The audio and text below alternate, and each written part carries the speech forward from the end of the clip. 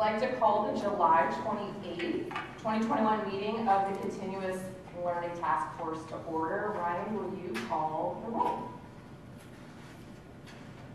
Woody Butler,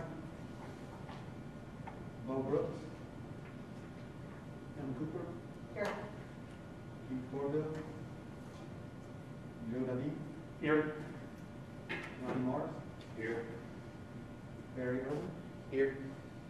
Gordon Ford, Here. Lauren Gleason, Richard Hartley, Senator Peter Jackson, William Kennedy, Here.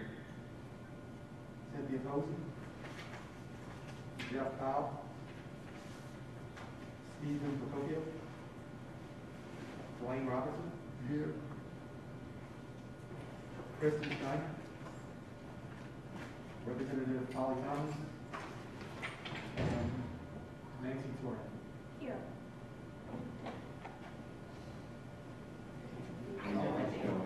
Wendy, great. All right, so before we jump into the agenda, I just want to introduce you all to Ronnie Morris, and he is the replacement for Ashley Ellis, who was our representative on Bessie, and so she could not make the last two meetings, and so Ronnie is now officially a member of the task force. Do you want to quickly introduce yourself? Sure. You have green light on here? We do? Yes. Yeah, so thanks for that introduction. I represent District 6 on the Bessie board. So basically that runs from Baton Rouge to the Mississippi state line, so it's a 5-parish area. The good news for me is I was going to retire 6 weeks ago. So my wife and I are really celebrating that. But a year and a half into the 4-year commitment on the Bessie board, it's been a really positive experience so far. Just looking forward to working with you guys. Thank you. Thank you. So in your packets, you have the minutes from last meeting. However, we do not have a quorum right now, so we will need a motion to postpone the approval of the minutes. If we do have a quorum later today, we can come back to it. If not, we'll just move it to next meeting and approve both of those sets of minutes in August. So do I have a motion and a second to postpone the minutes? Motion to postpone minutes. Thank you, Joe. And Barry second, or Blaine second, thank you, great. So we are going to jump into last month's working group recommendations. So last month we took 2 of our key focus areas. We split into 2 groups, and our groups identified and really brainstormed around 3 things. And that was what the importance of this focus area was, what the ideal state would look like in Louisiana, and then recommendations around different levers. And so each of those groups then shared with the whole group when they came back what their brainstorm was. And so I compiled all of those notes, and I want to share those with you all. We will not vote on these recommendations today. We'll vote on all 4 areas recommendations at our next meeting. But I do want to share with you just a recap of what the group talked about, and then also ask to see if you think there's anything missing or needs to be changed, or any just general feedback in these areas. So in the technology working group, the group brainstormed around the importance, meaning that in order for a school system to be able to pivot from in-person instruction to virtual learning, it needs to happen immediately in the event there is some sort of crisis or emergency, and that high-quality teaching and learning is continued. So that is essential, that must happen. And the ideal state of what that would look like in Louisiana is listed here. So that means all employees and students would have access to the internet and devices at home. They would be updated and replaced on a cycle determined by the product or the district. They would have a device and internet access distribution plan and systems in place. There would always be a 1-to-1 student-to-device ratio at school and home. Students are using technology in the classroom and at home on a regular basis for meaningful learning, so that when they do go to continuous learning, it's just a seamless process. The last piece was that there would be a high-quality learning management system in place in the school systems, and that they are using that effectively during in-person instruction, so that when they go to virtual learning or continuous learning, the students and families would already be used to that system. So, well, I'll say before I go to the recommendations, are there any comments, questions, things you all think should be added here for the importance of this area and then the ideal state of what this would look like? Go ahead, Ryan. I had a couple comments on the personal importance. I had a question around immediately. So, how do we define immediately? I mean, should we have a sense of expectation that folks have 7 days, a week, a month, something relevant to compliance with governor's order or something like that, as opposed to immediately? Just throwing that out there, set some clear expectation for a response time. So members of that group should definitely speak up and share about that, but I think, Ronnie, the intention was we don't want students to go by for so long without having instruction, and so if there is a fire at a school, a weather emergency, that continuous learning plan could go into effect, the next day. But others in the working group should chime in too. Do y'all have anything you'd add to that? I think that was our point during the spring of 2020 when we shut down. We were not prepared to immediately go into non-face-to-face learning. Today, with the Chromebooks, the hotspots, the availability, if we have an event, I expect our schools to be able to, within a day's time, distribute everything and be able to continue learning as soon as possible. I would say within a day or so. We can change that language too, or clarify it in the report, Ronnie, because that's true. What does immediately mean? Maybe it is as soon as possible, depending on the event. It sounds like what I'm hearing is basically a seamless transfer. Exactly. The other question I had in comment was with regard to the first bullet under ideal state, access to the internet. Is it good enough just to have access to the internet, or do we need to have access at a certain speed so that we can actually follow material appropriately? Might be worth a little more clarification there.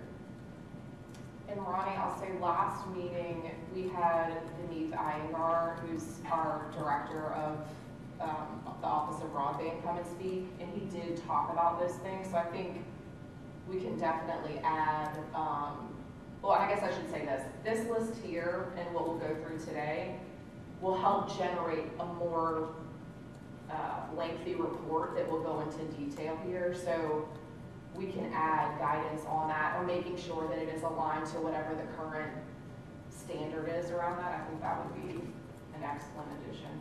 I think we discussed that. To a degree, and it says an ideal state. As I expressed at our last meeting, we have areas within our rural parish that have no internet access, period. And they're not going to for a period of time. There are some things in the works, apparently, to supply that access. But I think the word ideal is kind of a key word right there in that. If we were to move to virtual learning tomorrow, probably 85% of our kids will have access through the hotspots and Chromebooks at their home, but we probably still have probably 15 to 20% that simply do not have the internet access there. So ideally, we would hope that everybody has an internet speed that is viable to do the. And you got a commitment from Denise to take care of that, right?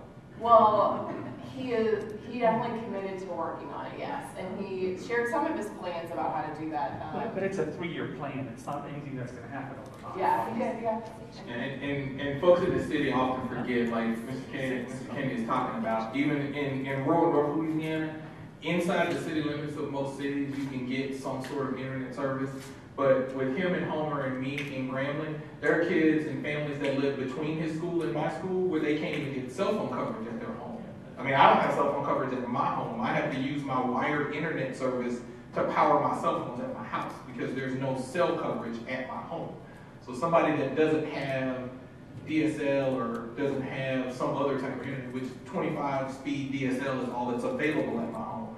And so there are a lot of areas where it just doesn't exist.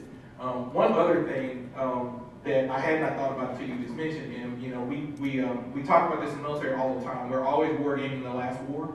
And when we talk about this, a lot of our thoughts are about what just happened and what we just did. And you mentioned the word fire. And I thought about, what in the world would I do if I had a fire and it burned up the building where I have all my Chromebooks at? Because right now, we don't have kids with these machines at home. If, you know, we're looking at all of these possible contingencies, Right. like Mr. Kennedy said, we could probably pivot and get everything distributed out within a day or two. But what if the catastrophic event is the building and all of that stuff that's in it is destroyed? So I don't know, we may have to expand the scope of our thinking. So I'll just add, we sort of touched on that a little bit at the last meeting in that all of us keep talking about the continuous learning plan as it's a virtual transition, but trying to find a way in our recommendations and our guidance to incorporate the fact that virtual transition might not be an option, particularly in some areas, or because of whatever the event is. So if it's a hurricane, for example, and there is no power for 12 days, which some people have lived through recently, Or 12 weeks. or weeks, or ridiculous snowstorms that never happen, and all of a sudden, you know, you can't access your device. The technology is not going to be the alternate form of instruction that we're going to have. And although I recognize that's one of our areas, either in a technology or incorporating into some other area, I think we're going to need to be very clear about guidance and ideal states for things other than technology, because that will be a situation that occurs. Anything else? Hey, and just one quick note, I just got a note from LAPCS, and they're trying to review this meeting, and they said nothing is showing up. We'll check it. Thank you. You're welcome. I love how you were responsible for the live stream. We might make you go, I don't want to do that. No, I'm their representative. So everything that you all are saying, I'm making notes of, and I will adjust this, so when we meet next time, it'll reflect these changes. And then when we meet, we'll vote on the ideal state, the importance, and the levers, and then after that, we'll build out, you know, that more detailed report. So I appreciate your feedback here.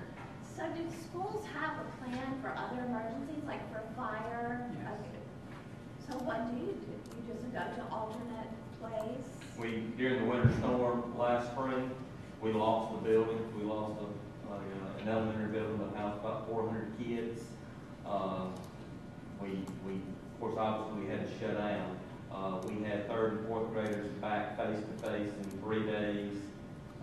Second graders, they were like the fourth or fifth day. Within 7 days, we had every kid back on a campus somewhere receiving face-to-face learning. But like Gordon said, those children don't take the Chromebooks home daily. So those Chromebooks were stored within the building. Most of them did not sustain any damage.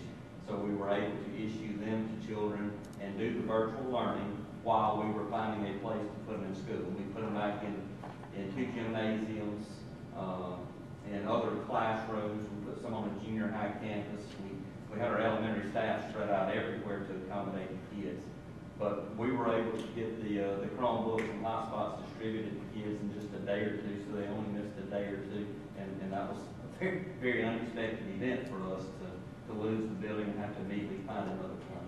So Correct me if I'm wrong, but every school has to have a crisis management plan. we had to. So but there is a crisis, it's called a crisis management plan, and there's a team for those situations when it happens.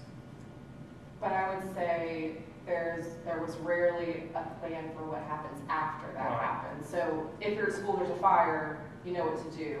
But then after, there wasn't really a plan in place, I would say, for the most part across our state about how to handle those types of events.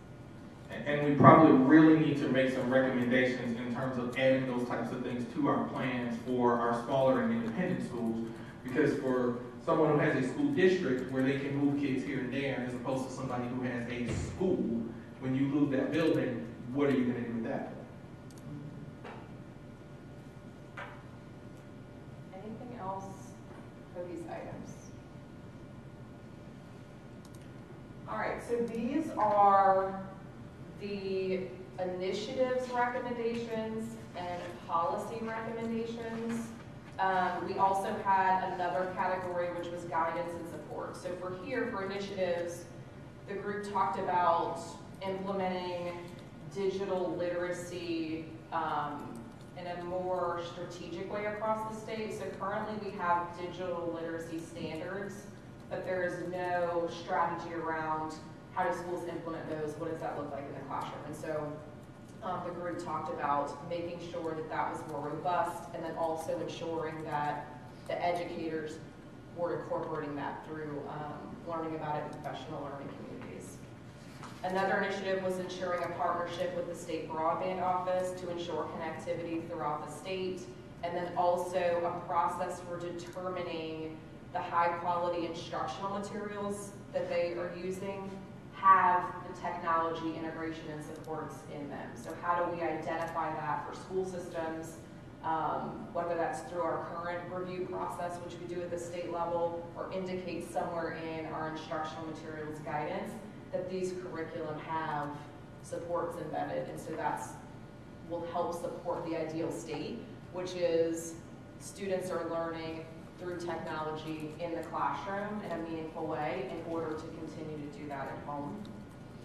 And then the policy recommendation here was for our state education technology plan to include components around continuous learning. So Louisiana has a state plan. It's actually up for being revised right now, so this is excellent timing. But the group really wanted to make sure continuous learning was included in there. Any comments or things you all would add or change here? Who owns the state education technology fund today? LDOE. Chanda Johnson's team in academic content has education technology under it. How many years ago was that done? I think I was saying that, but it seems like it was a long time ago. I don't know.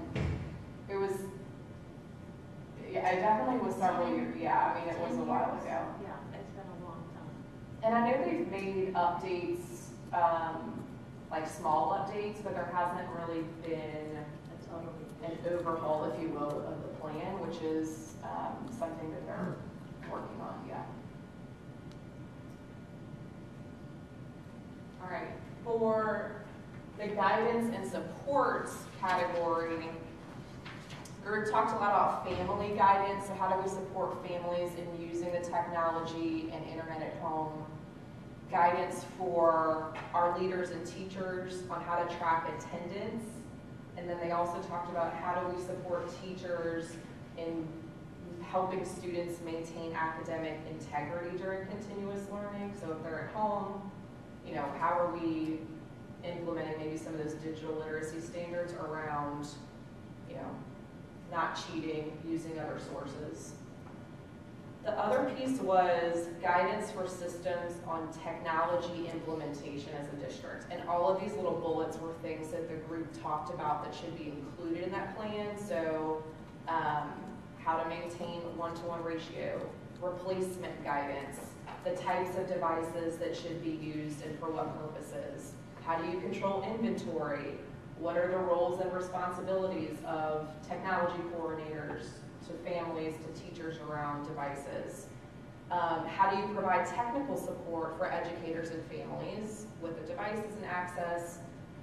Funding recommendations, procurement options, how to issue devices that includes a policy about how to use those devices for students when they're at home, professional development around it, and then tips for just how to prepare for a lot of these things. So how do you prepare a system to implement all of this? Is there anything you all want to add, talk about, change? I'd like to just reiterate the extra funding made available for us to buy the Chromebooks, to buy the hotspots, to provide the service. When that money's gone, even if we do have broadband connectivity throughout the state, there will be families that cannot afford that. And that's the funding to afford it once we get it there. I think in the FCC reverse auction, those that receive that money, I think they have 6 years to actually get it fully implemented. That's a long way out, but still the funding to procure it once you have it available is going to be an issue for many families. So I'd just like to point out that there's got to be something done around that point to make it affordable. I can add that, that's great.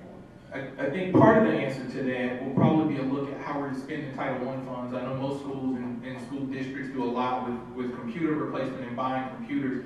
One of the things that we're looking at as we're doing construction for Lincoln Prep and looking at how other new schools are designing things, there are a lot fewer hard computer labs and desktop machines that will be replaced. And so maybe, as we've talked about the replacement plan, that might be something that maybe on a 3-year funding cycle through your Title I dollars or other things, you can project that as part of your equipment replacement. But it's definitely something that has to be talked about, and we'll need to probably make some recommendations about, because it's different from what we've been doing.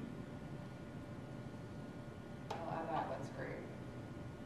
You may have captured it under family guidance for using devices and internet at home. But I'd like to see something on here about just general IT support, so that if the family at home, needs that kind of support, we can just generally call 1-800 IT support from our office, right? Right. How do you do that from home?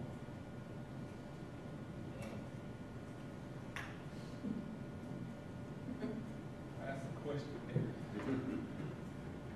Anything else? This is great. All right, so the second category was around system and school planning, and the notes around the importance of this is that school systems need to be prepared yet flexible for operating a system under those modified operations in the event of emergency, so that students are safe in learning. So that's why this is so important. The ideal state includes systems and schools having aligned comprehensive plans that are aligned to best practices around emergency planning, and that it's reviewed and updated by stakeholders annually within that system. The second one was around the continuous learning planning being included in that emergency plan, so that there is no interruption in learning. That would be ideal. It's just seamless, again, without interruption in student learning. The third one is around adequate resources and personnel to implement those plans. And then lastly, really a lot of brainstorm around how do we communicate through different channels to educators, families, community members that is frequent, clear, and timely. Is there anything you all would add here or suggestions you have for how to expand this in the full report?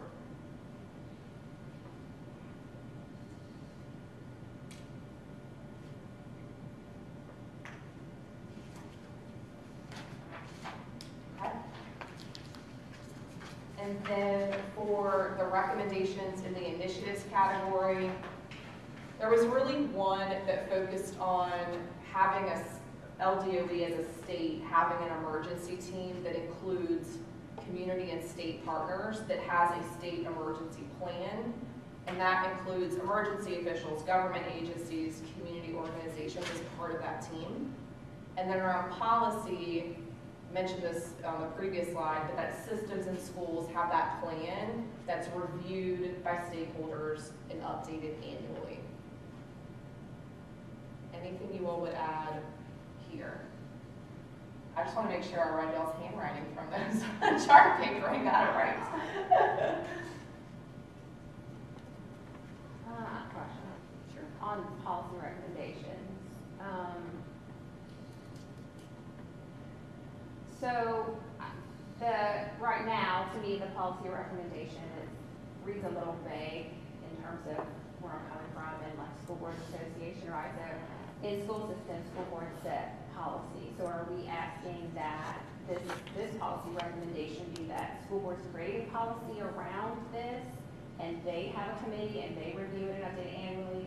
Or is this more geared towards a policy recommendation that school systems have some, or like our discipline committees in school systems, they have outside people who sit on these committees and review things annually? So it was my understanding that this would be a state policy, so that would go to Bessie and then do what you said in school systems. So school systems would then have to implement that policy, implement a policy at the local level. But you all should chime in to make sure that I'm correct. So Bessie would have a policy that says every school system in school has to have a plan. They need to have it reviewed and updated annually. Then, when we change our policy, school systems have to make sure their policy is aligned. And if they have one, great. If they don't, they would need to create a policy that aligns to the state policy. And they could have, like, discipline working groups, run working groups. Okay, so this would be that school systems have a policy that is aligned to a Bessie reg that says they need to have a policy, not that their policy aligns to what comes out of the LDOE. Correct, Okay. correct. And I'll be more clear about that.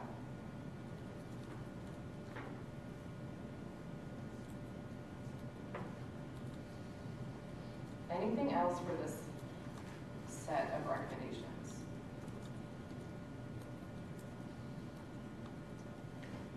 All right. The last piece was on the guidance and supports category. And this was creating emergency planning guidance with a framework for our lead agencies in K-12 systems, having a vendor guide for emergency planning software or services, and then having a checklist or guidance around how to create and update that school plan or in-system plan. Is there anything I'm missing or that you all would change here?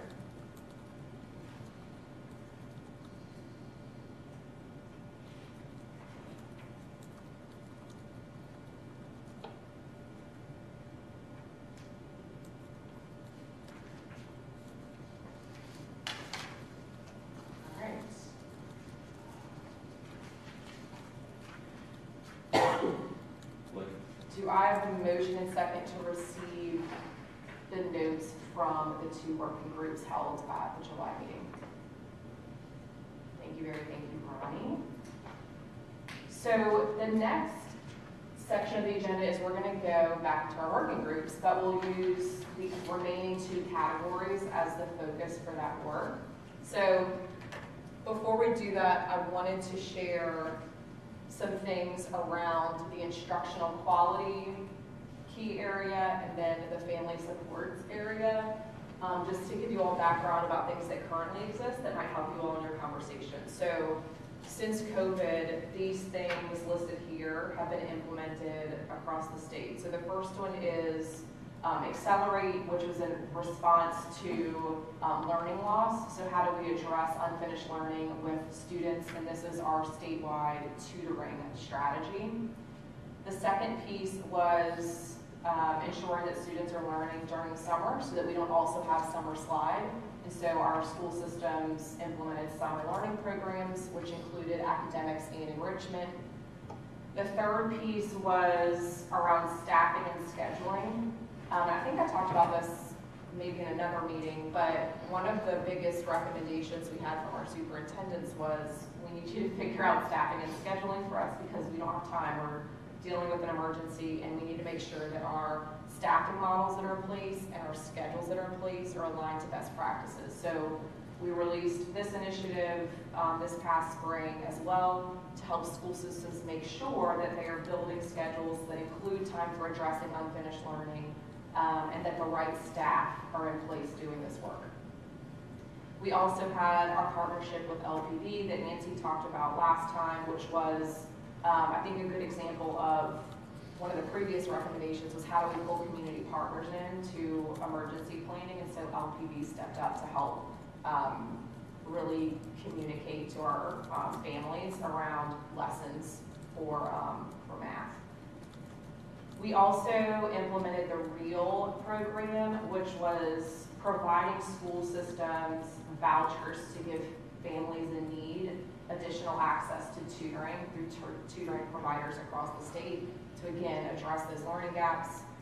We also created a learning management system vendor guide so that school systems who didn't have one had a guide to go to purchase one, so that there was that transition from home and school with access to lessons, materials that students needed. There's a few documents here that we gave school systems. One of them was implementing Strong Start. So this was aligned to our Strong Start strategy that we released around that first set of funding. And this was to help school systems and school leaders implement those requirements of Strong Start. So, for example, how do we get to one-to-one student device ratio? How do we make sure we have enough materials for all of our kids when they're at home? So we provided guidance there. Also, virtual instruction guides for educators and families. We provided a toolkit for our early childhood centers and our pre-K through 12 schools that really focused on what does teaching and learning look like in a virtual setting or a setting that virtual is not an option. So how do you do this with paper, jump drives, all the things that you've all mentioned.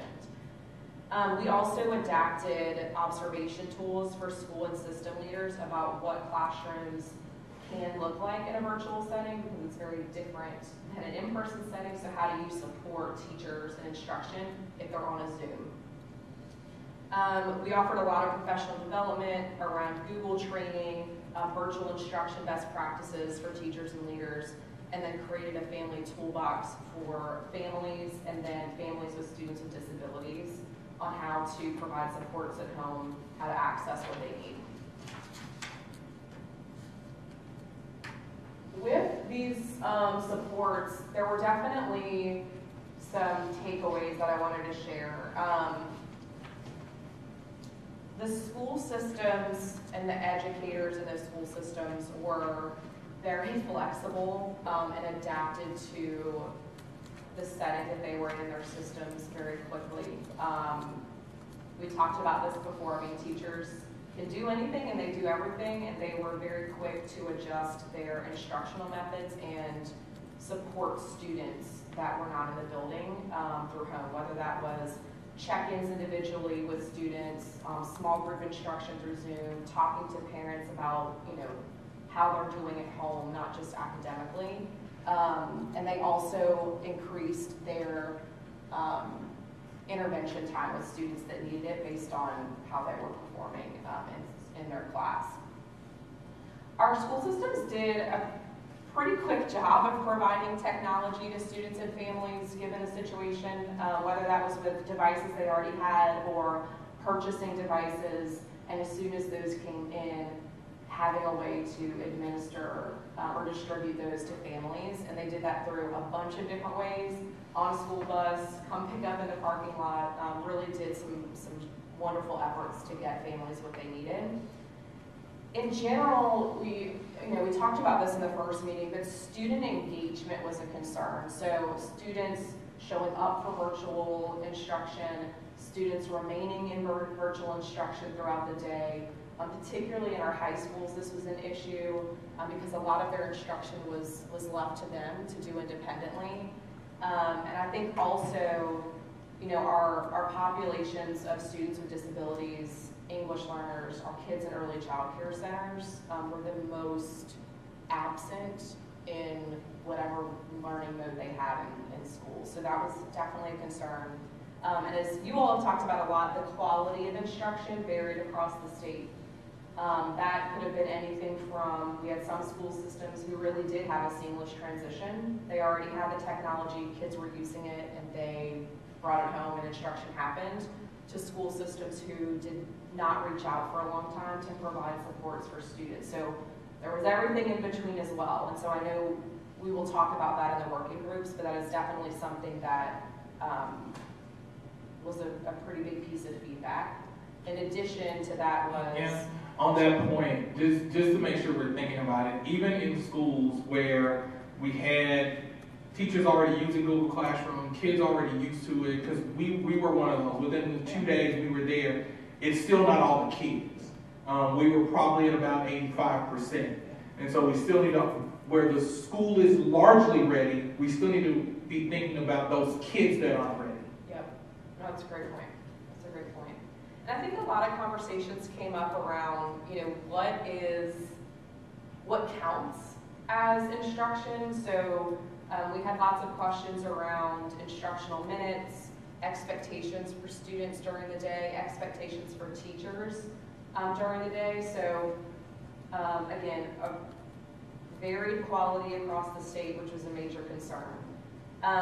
Another thing was continuous learning wasn't really a word that we used before COVID, and so we ran into a lot of issues around policy or guidance, not using that phrase, because everything was really written as if kids are in person. And so there was just policy around attendance or instructional minutes or expectations for teachers that we got a lot of questions about, and that systems dealt with a lot is, does this still count in a continuous learning mode?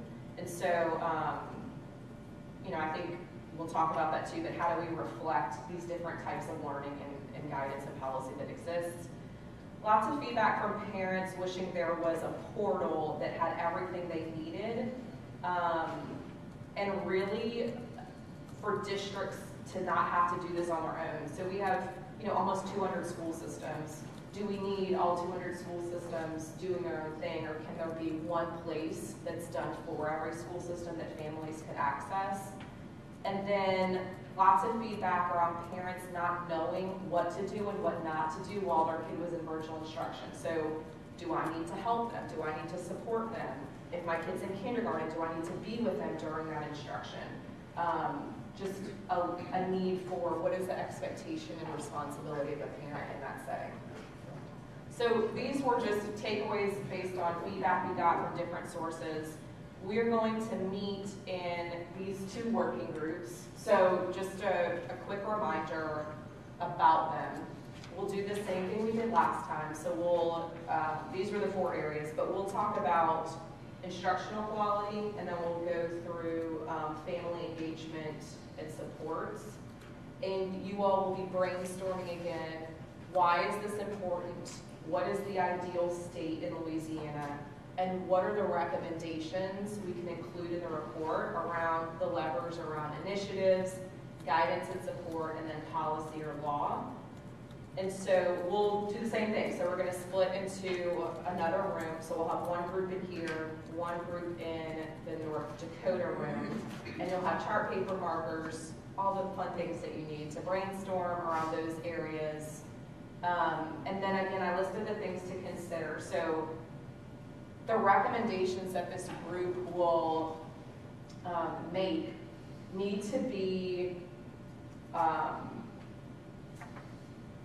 thinking about continuous learning for different circumstances. So we've kind of talked about that already. So does this recommendation still stand true if it's a weather emergency, if it's a flood, if it's a fire, if it's a pandemic? So be thinking more globally around continuous learning. Also, are the recommendations broad enough to allow flexibility? So if we give such a specific recommendation and it can't happen, that really prevents the LDOE team or other agencies like the Office of Broadband to carry out that recommendation. The recommendations need to align to the ideal state that you all are creating. So when you're brainstorming that, that's how those recommendations should be created.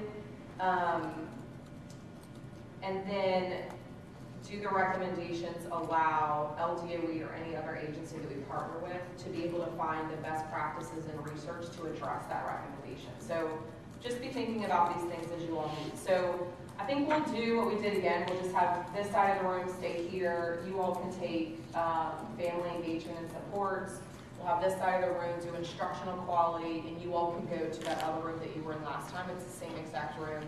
And the chart paper and markers and post-its and whatever are already in there. Are there any questions before we split into the groups? Can I switch with someone in instructional quality? You can switch with me. Thank you, Gordon. We'll make a switch. Anybody else want to switch? Okay. So after you all meet, we'll come back again, and each group will share their recommendations. So it is 10:45. Let's come back, or I'll check in with you all around 11:15, so about 30 minutes. And if we need more time, we'll have more time. But when you come back, you all will share the recommendations around those areas. Everybody good?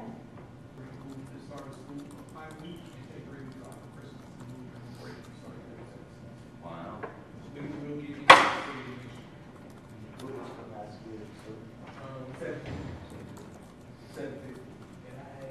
In my temporary location where I am now, All right, let's go ahead and share. Let's start with y'all's group, since that way everyone on their group is here listening. So who is your representative, Wendy? Do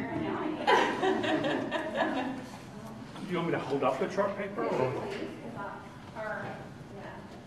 Is that thing roll? You roll it over here and take a chartboard on it? Good, yeah. Use whatever prompts you want. I need my prompt. Yeah.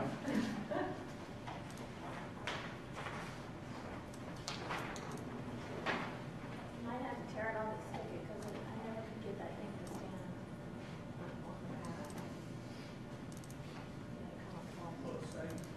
I'll hold it up. You may want to be like Vanna White. Yeah. Okay, so we sort of started with a lot of questions, mostly around what is instructional quality and how do you measure it. And so, I know you're looking at our chart paper, we sort of started at the bottom and then worked our way up. And we kind of said that there are sort of two tracks to instructional quality. One is if you are in person and you're simply taking what you've done in person and you're translating into an alternate method. But a second measure of instructional quality would be if you have something you do in person and then in your alternate method, you're doing something different. How do you measure the quality of that? Is it based strictly on data? Is it based on outcomes? And what do you do if it's something completely new? So we talked about students who asking for some data and told us there's some data coming about students who are all virtual versus not virtual. So if you're doing something new, we talked about learning pods. So there was a new law that passed that's going to permit learning pods. I believe it took effect, or it takes effect either August 1st or it took effect July 1st, something like that. But learning pods are now an option that districts can utilize and could be part of their continuous learning plan. But we haven't had learning pods in public school in this state ever. So how do we measure instructional quality? What are the implementation and action plans related to that, and how do we evaluate it? And whether or not it would be a good option to utilize as a continuous learning plan. And the credibility of the platform, so having students not have to transition to something they completely had no experience or access to prior to moving to whatever option they have to go to after they have instruction in-person learning. So then N came in and told us, okay, that's nice, you guys have a lot of questions, but what about these things? So we kept talking. And we landed on some potential recommendations, sample schedules and sample minutes by grade band for students. So if you have to move from your traditional classroom to some other method to ensure instructional quality, what are the best practices for a student in grades kindergarten 1 and 2? How many minutes does that require? Is it the same as a traditional school day? And also the value and importance of ensuring that whatever you change to does not forget to incorporate the things that make school fun and engaging for students, such as arts and PE and language. How do we incorporate those non-core courses into our plans to ensure instructional quality?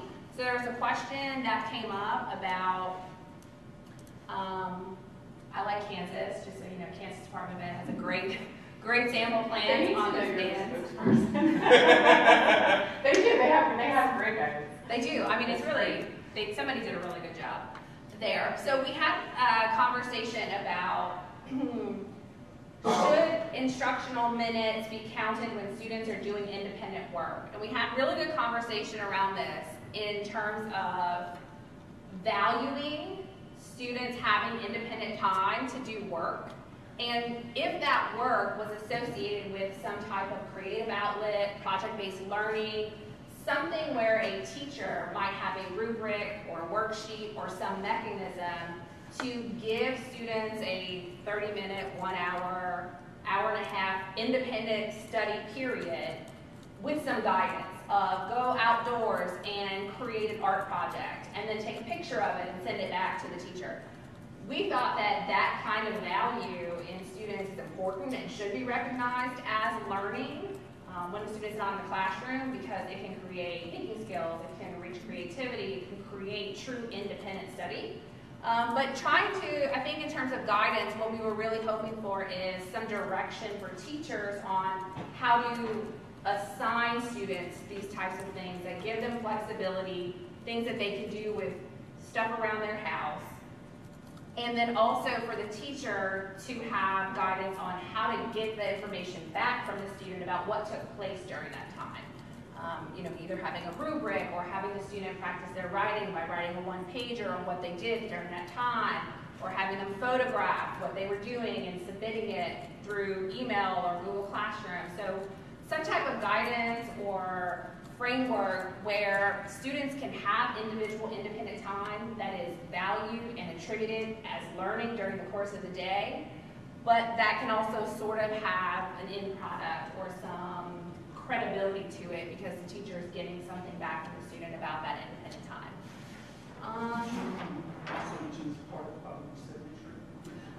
And also we've talked about that anything related to instructional quality should include an equity component, that it should be culturally and linguistically relevant to students and their communities and their access. And so whatever recommendations we create, so for example, independent study, they should not require students to, for example, have to expend money to be able to complete the project, or to be able to have access to a grocery store or gas station to be able to complete the project. We should be using language that they understand, language that is relevant, and it should be able to be a project or an independent type of learning that any student can do, regardless of what student group they belong to. I think that was it. Thank you. Any comments, questions? Very good. It was really good. Only one. You talked that whole conversation about instructional minutes. It's something that definitely needs to be talked about, because we had some of those conversations. Because it's almost like people expect during continuous learning that teachers are going to do 50 minutes of direct instruction, and that's not what normally happens in a classroom. There's a period of direct instruction, and there's a period where kids are doing some work, some independent work. They're working on assignments and that kind of thing. And so how we're counting instructional minutes is going to be important when we get into these kind of situations. Great. All right, next group. All right. Our group focused on family engagement and support, and it was really fun. Mr. Kenny and I did probably most of the talking. Nancy kept us organized, and Ronnie kept us focused. Every time we would get off, he would look at his watch, or he would say, okay, let's get back to the topic, which was really good. So, first thing we talked about was importance. I think everybody agrees that it's critical. I think the language that we ultimately came up with is you cannot do continuous learning without continuous family support. Just like we have to continuously support our teachers and have professional development throughout the year, if we're in a continuous learning situation, we're going to have to continuously support our families. Recognize that it varies by grade and age level, grade level and age, and understanding the needs of families all the way down to an individual level is going to be important to support them. Ronnie kind of gave us an overall synopsis of what we're looking for, and he boiled it down to 3 things. If we're expecting parents to participate in this, then they need a contract which sets expectations. The kid's going to need a coach, whether it's a parent or some other caring adult in their life, and then they're going to need resources from the school in terms of what to do and how to do it. And so we talked about an ideal state. An ideal state is this: every child has a coach, a parent or a caregiver that has expectations and is ensuring that continuous learning is going on with the appropriate resources and knowledge. And then that would also include regular communication and appropriate use of communications tools. And what Ronnie boiled that down to is We need a coach, and the coach has to have a game plan. And so have to identify who that adult is. It might not be the parent. It might be a grandparent. It might be an aunt. It might be an uncle. It might be somebody at the school. It might be somebody else in the community. And so one of the things Nancy talked about was the true importance of bringing parents into the school. Ms. Kennedy talked about some things that they did in parental involvement. And so getting parents in the school, getting community members in the school, and broadening that school family when we're not doing continuous learning, so that when we get to continuous learning, we can do that. We actually cheated during our group. We had a classroom teacher here from Jefferson Parish, and she chimed up and told us a couple of things about communicating with parents. And so we appreciate that, and we use that input. So if her superintendent is on, she's here and she helped us. Appreciate it. So some recommendations. We talked about having that parent-student contract, which is really a memorandum of understanding. You can't enforce it on the parents, but it sets expectations.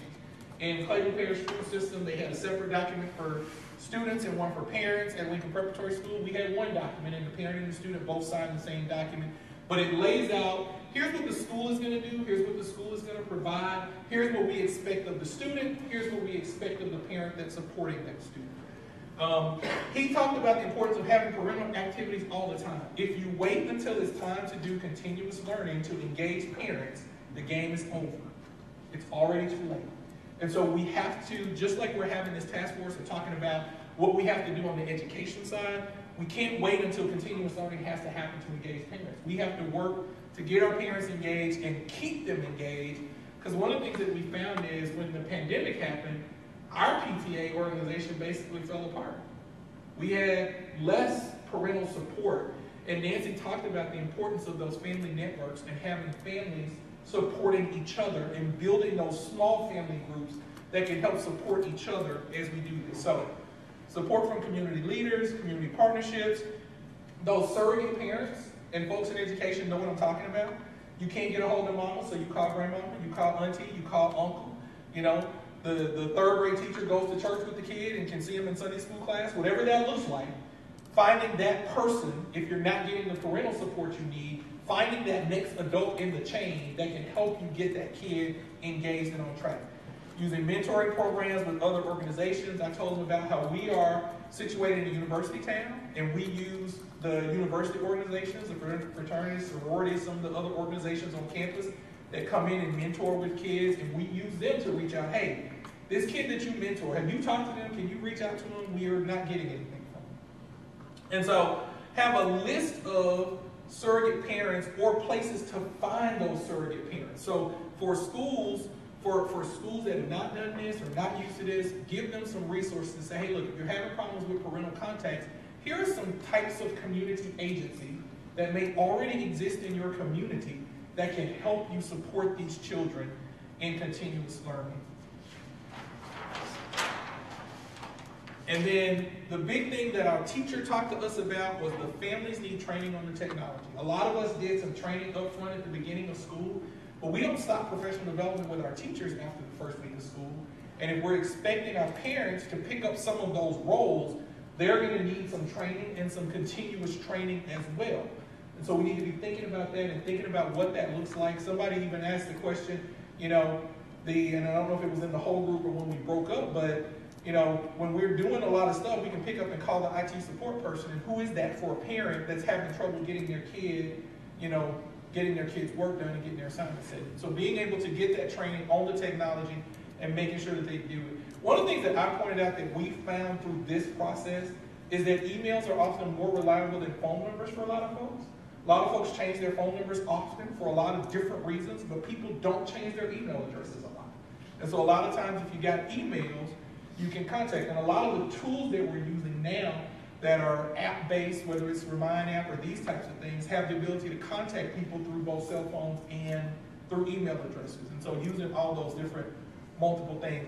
But the bottom line is boots on the ground. And we talked about sometimes it's needing more people, sometimes it's reassigning people, but being able to identify the folks that need to do the things that we need to do. Mr. Kennedy's talking about they're looking at hiring a person just to look at truancy for kids who are not participating and being able to look at those things and track those kids. But the big thing about of going back to family engagement is, if the family is not engaged, then continuous learning cannot happen. It just can't. Thank you. Any questions, comments? Things you'd add? That's a lot. It is a lot. I love how organized you guys were. Yeah. Organized. It was beautiful, your chart. Thank It was very organized. She kept us organized. She kept us focused. Ms. Kennedy and I did a lot of talking. Mainly board. No, you say No, it first. I'm not doing So this might be the most fun task force that's ever existed, by the way. Y'all are great. I appreciate your feedback and comments, and I will do the same thing as last time. Take those notes, put them in the different categories, and then share them for our next meeting in August. And then we'll give feedback again, make sure I have everything right, and then we will vote on all 4 areas. So we'll look through each of those 4 areas again and make sure those are the right recommendations. And that will be our last meeting. After that, those recommendations will be created in a much lengthier report that will then be assigned to the people that need to implement those things. So for example, we have someone in the department who oversees family engagement. She'll probably be assigned most of the things on that list. Technology will work with Office of Broadband and our technology team, and so that's how it'll end up playing out after next meeting. So When is next meeting? August 14th. August 24th, and it is in this room, and it is at 1 o'clock. So our quote normal time. This was the time that was different than the rest. Which was so much better for me, because now I can get to Georgia at 7 o'clock. That's right. It's just for you. Just for you. Is there any public comment, Brian? Okay. All right. I did have one question. Sure. It's my first meeting, so I don't have all the background, but I was curious, it may fall under instructional quality, I'm not sure, but what about testing? I'm curious if there's any conversation about some sort of standardization for monitoring testing. As far as if it's at home? Right.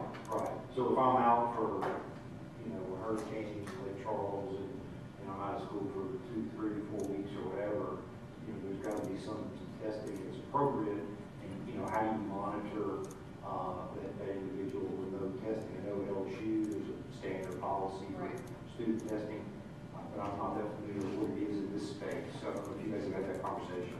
Sure. So 2 things. One, we did have to release guidance before the beginning of last school year of how to do some of those assessments virtually. So it does exist. I think also it was in the technology recommendations around how to support systems and academic integrity around testing. So making sure that it's secure, kids don't have access to other materials to use for that. So I think in 2 places it's being addressed, but I can call it out more specifically if that's what you're Yeah, I'm just really interested if there's any discussion around the standardized process for that. I can add that. For electronic surveillance or whatever. Okay. Were you going to add something? Yeah, we never really got that far. We were able to use the Leap 360 tool as a benchmark tool at home. Kids were able to take that at home, and we were able to get data from that. But as far as something that's a summative type assessment, we have not gotten. So you guys did do leak testing at home? We did leap benchmarking, Leap 360. We did that at home, but then the kids came on site to actually take the test. Yes, sir. And we also have, Ronnie, a couple assessments at the beginning of the year. Our kindergartners have to take a kindergarten entry assessment, and then our K-3 have to take a literacy screener. And we did create guidance of how that can be done at home, especially because they have to do it within the first 30 days of school, which most of our kids, at that point were at home. But it was not what Gordon is saying, the summative,